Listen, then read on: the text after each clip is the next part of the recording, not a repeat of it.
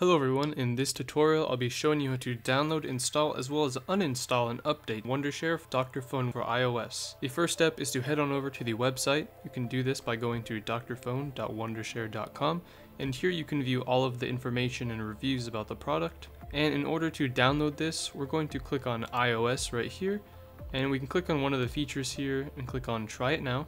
If we click on that, it's going to download that quick file there, and then we can click on this to install it. We'll click on Install, and because the program is small and very powerful, it does not take very long. And then we just have to click on Start Now, and it will take us to a congratulations installation successful page, and it's now going to load up the program. If you ever have any troubles with the program after you've installed it, maybe your device isn't connecting, you can click on this button here and click on Check for Updates, and this will allow you to see if there's any software updates, and it looks like there are none for me.